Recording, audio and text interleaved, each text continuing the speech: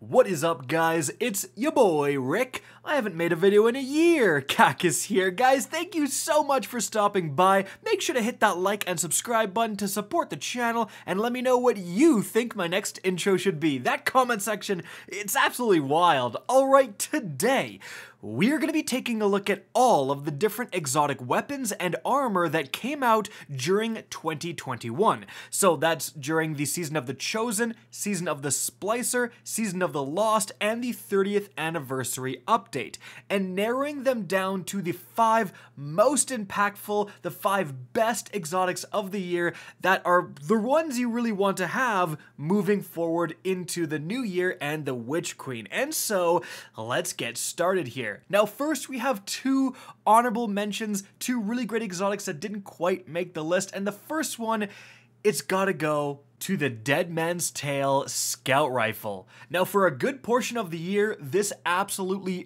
dominated PvP, especially due to its exotic catalyst that gave it incredible hipfire accuracy. People were beaming you from across the map with this thing, absolutely devastating in PvP. In PvE, it never really found a foothold, and especially now it has been nerfed somewhat substantially for PvP. It's still quite good, but nowhere near the absolute terror it once was, but again, deserves an honorable mention.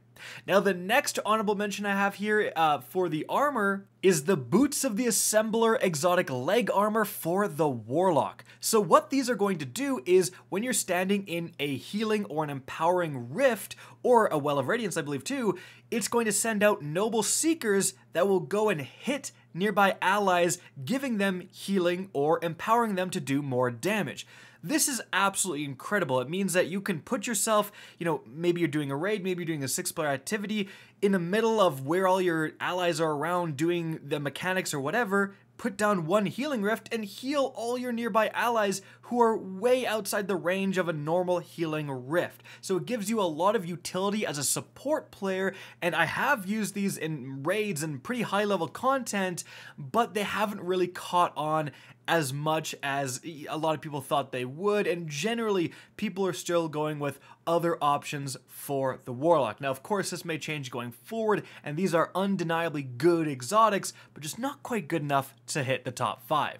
Okay, moving on from there, let's get to the top 5. Now remember, I am a mainly PvE player, so these will have a bit of a PvE slant. However, of course PvP is considered as well. And coming in at number 5, we have the Omnioculous exotic chest armor for the Hunter.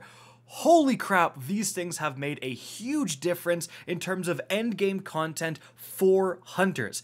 I see the Omnioculous and I use the Omnioculous all the time when doing Grandmasters. It's one of the best things you can possibly put on if you want a build that is focused around invisibility, giving you 2 smoke bombs that are going to give you extra damage resistance for you and your allies when invisible, and when you make your allies invisible, you get a huge chunk of your smoke bomb back, so you could do it again more often. Oh, and this all goes right in the strategy that you pretty much already wanted to be doing, using Bottom Tree Night Stalker in order to have that group invisibility option, to be able to pass through a complete section of a Grandmaster, right? This is so darn good, and I think it will really continue to be good, especially because, Void subclasses are being remade with the Witch Queen, so you're going to have a lot more options as to what to combine with invisibility smoke bombs.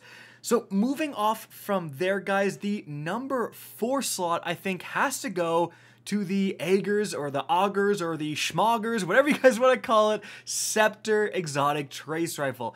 This thing slaps. It came out only just this season with Season of the Lost, but oh my goodness, this is by far the most effective stasis weapon we have in the game. Now with the IS Luna with Headstone, there's a little bit of competition, but when it comes to freezing enemies, the Ager Scepter is just so far above the rest. Like being able to kill one guy and then everyone around him is just completely frozen solid. It is just so insane when you combine it with stasis subclasses. if you're playing, a Revenant Hunter, a Shadebinder Warlock, especially Shadebinders, you already want to be using a Shadebinder a lot of the time in endgame content.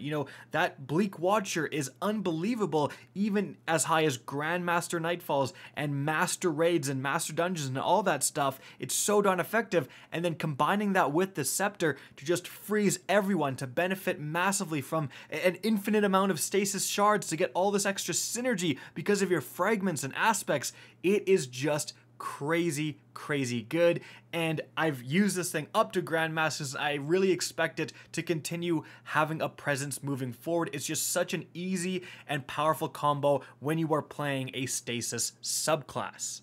However, it's time to move on to the number 3 slot, and that goes to the Cuirass of the Falling Star exotic chest armor for the Titan. Guys, holy crap, has this exotic made a difference for me personally during 2021. It's probably my most used Titan exotic of the year. Once it came out, it went on, and just so many activities want you to use this thing. It's going to add a significant amount of damage for your Thunder Crash, and you're going to gain an overshield the farther you fly when you do eventually hit that target. So not only does it give you just an insane extra killing potential with your Thunder Crash, like this thing can one-shot kill certain bosses and lost sectors and so on, especially if you direct impact them, but when you do use your Thunder Crash to go into a dangerous area to kill a champion, a mini-boss, whatever, that overshield is going to let you then get out of that situation if there are more additional adds nearby that you aren't able to kill. So it's going to give you that extra killing potential, but also gives you extra survivability. It's really everything you want. And this is doing for Titans, what the Celestial Nighthawk and later the Star Eater Scales, that was in contention for this list until it got nerfed to crap, did for the Hunter, giving you so much extra power for your super. And so you have scenarios, endgame scenarios like the Vault of Glass Raid, where you're getting so much more supers. Titans with cuirasses are really good at being able to absolutely clap Atheon in the end of that raid. Like, it is a legitimate strategy to use a bunch of Titans with cuirasses and just do so much damage with your super. And we've talked about high-level content, and this is great in high-level content, but this is also so darn good in lower-level content. If you're doing strikes, if you're doing, 6-player matchmade activities, all that stuff, dares, whatever, just using a cuirass is so darn useful. You're going to be such a help to your team, absolutely decimating the champions, the bosses at the end, the mini-bosses, whatever that come around. You see this a lot for good reason.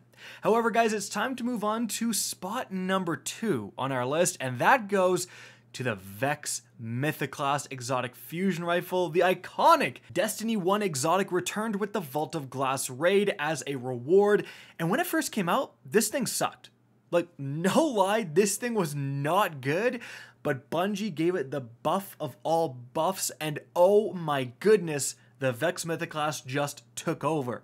Not only was it just unbelievably good in PvP, becoming one of the top meta choices, even in like Trials of Osiris, people were absolutely rocking the Vex Mythoclast like no tomorrow.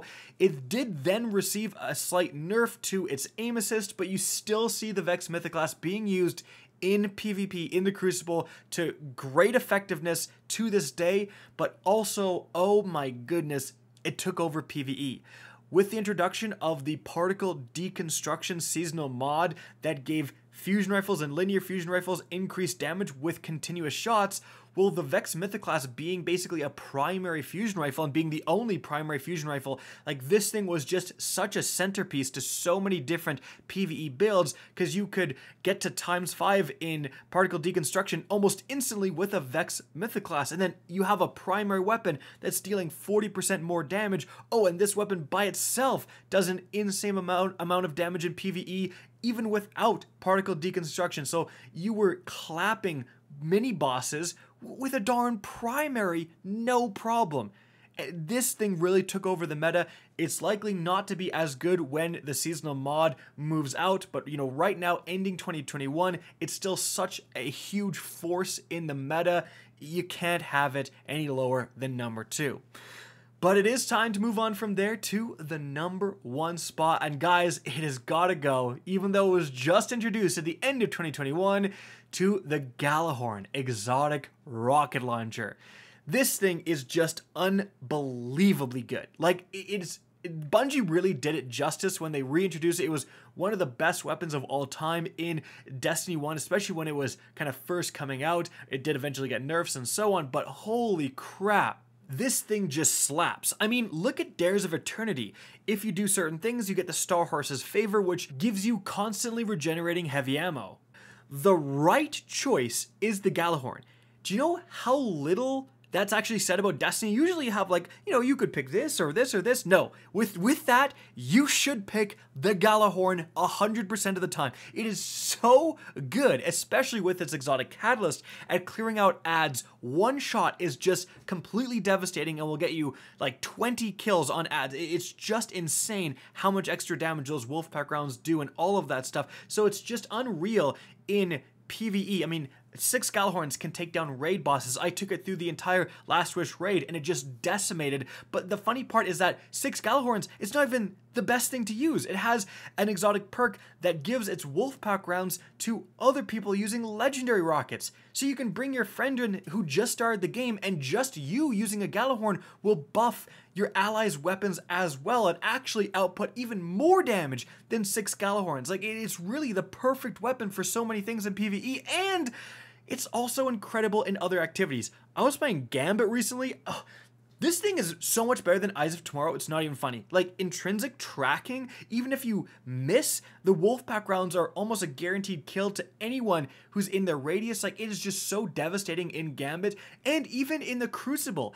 If you're not using an exotic special or primary, why not throw on the Gjallarhorn? It's kind of like when people used to use, and still use, frankly, the Wardcliff Coil as their exotic in PvP, because it's basically a guaranteed kill. Like, if a guy's on your screen and you shoot a Wardcliff Coil, there's a 99% chance that guy is dying, right? And the guy next to him is probably dying too. The Gjallarhorn basically works the same way, it's just significantly better at longer ranges. Again, inherent tracking, the Wolfpack rounds. If you do kill anyone with the Wolfpack rounds, the Catalyst will spawn additional rock. It's just devastating in every aspect of the game. A truly phenomenal exotic. Just probably one of the best, if not the best, overall exotics that you can really slot into any build and it'll be good. This thing slaps. Gjallarhorn #1. So guys, that is it for the video. Hope you enjoyed and found this informative. Did you disagree with any of my picks? Do you think the rankings should be different? Do you think an exotic I didn't mention deserves its place on this list? Let me know in the comment section down below. Again, I hope you enjoyed this video and found it informative. If you did, please subscribe. If you want to keep up with the latest and greatest Destiny 2 and channel activity, be sure to follow my Twitter at RickCacus. That is linked in the description down below. Again, I hope you enjoyed the video, and as always, have a good day.